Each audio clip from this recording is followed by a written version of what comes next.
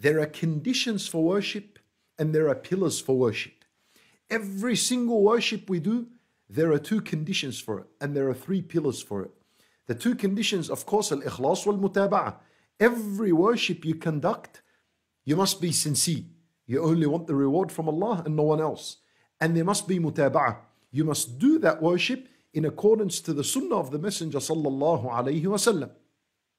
So these are the conditions of worship. Then there's something else called the pillars of worship. And there are three. The first of them is the love of Allah. That's a pillar of worship. Every single worship you conduct, whether you pray or fast or read Quran or dhikr or istighfar or any worship you do, there's pillars. Without these pillars, the worship is gone. It is invalid. The first pillar is mahabbatullah, that you love Allah Azza wa Jal. You love to worship Him. You are pleased with this. And you worship Him willingly, not forcefully, willingly. And there is no limit to how much you love Allah Azza wa Jal. Your love for Allah should only increase and increase and increase. Every day work on your love for Allah subhanahu wa ta'ala. That's the first pillar. The second pillar of every worship is the fear of Allah. You should fear that perhaps your worship and the good deed you did might be rejected. And there is a limit to the fear of Allah. There is a limit to it. If you fear Allah more than required, that would lead to hopelessness. You would lose hope in Allah. You'll begin to lose hope in Allah's mercy and forgiveness. And then the third pillar is hope in Allah. Ar-raja'u billah. You must have hope in Allah whenever you're conducting any form of worship.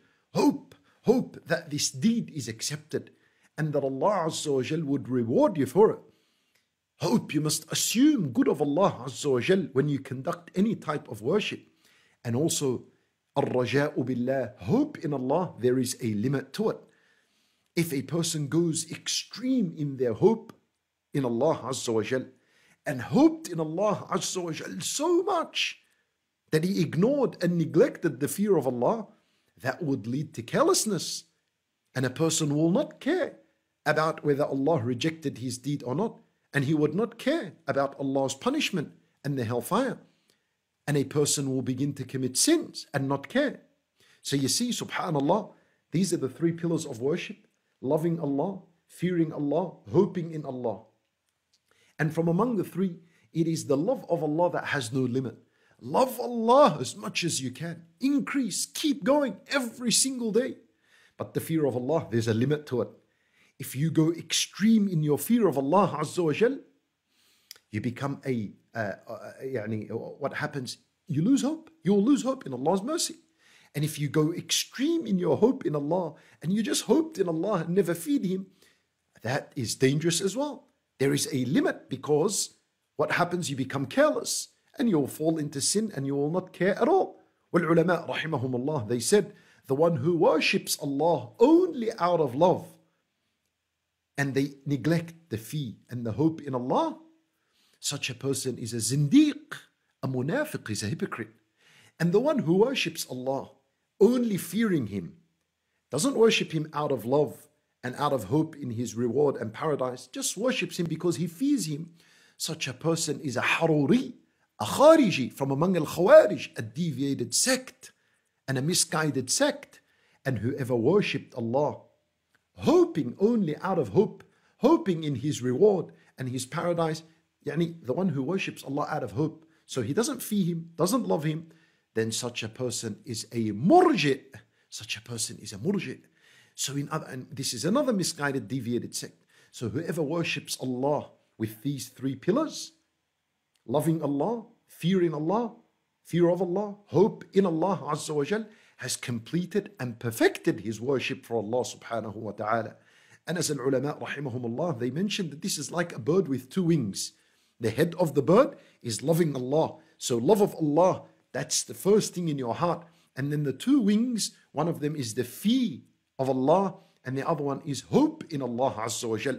And this bird cannot fly unless it has all these three things, the two wings and the head. And so you too, you're perfect. Your worship cannot be complete, cannot be perfect and it cannot be complete, and it will not ascend to Allah Azza wa Jal unless it has these three pillars. The head, which is your love for Allah Azza wa Jal whenever you conduct a worship, and then the two wings, and that is your fee of Allah Azza wa Jal, and your hope in Allah subhanahu wa ta'ala. And these three matters, the pillars of worship, are found in the very beginning of the Quran, in the first three ayat of Surah Al-Fatiha. Allah Azza wa Jal, He said, Alhamdulillahi Rabbil Alameen. Alhamdulillah. This implies the love of Allah, because Alhamd is to praise Allah out of love. You see, praising Allah without love, that's called thana. That's called thana. You know, I might love a watch, so I praise a watch. I might praise a watch. If I praise a watch, doesn't necessarily mean I love the watch. If I praise a watch, that's called thana. So the one who just praises Allah without loving Him, that's thana. Alhamd is to praise Allah out of love for Allah subhanahu wa ta'ala. So Alhamdulillahi Rabbil Alameen implies the love of Allah subhanahu wa ta'ala, which is the first pillar of worship. And then Ar-Rahman Ar-Rahim, it implies hope in Allah Azza wa Jal, because He's the most merciful. So we have hope in His mercy, and that He'll grant us His mercy in this life and in the hereafter. Umaliki Yawmiddin, this ayah implies the fee of Allah Azza wa Jal. As you read Maliki Yawmiddin, the owner of the day of recompense, you remember the day of judgment and the horrors that happen on that day, and the people will be resurrected, hufatan, uratan, ghurlan, buhma. People will be resurrected barefooted, naked, uncircumcised, poor, buhma, poor, they don't own anything. And Aisha radiallahu anha was so concerned about the men and women looking at each other, and the Messenger sallallahu alayhi wasallam said to her, the matter is greater than people looking at each other. So when you remember these meanings, as you read Maliki Yawmiddin, that leads to the fear of Allah Azza wa Jal. And so these are the three pillars of every worship. We worship Allah out of love for Allah, and we worship Him, and we have fear of Allah Azza wa Jal that our deed might be rejected, and we worship Him having hope in Him subhanahu wa ta'ala that He accept our deeds and He grant us the paradise because of our deeds and our efforts.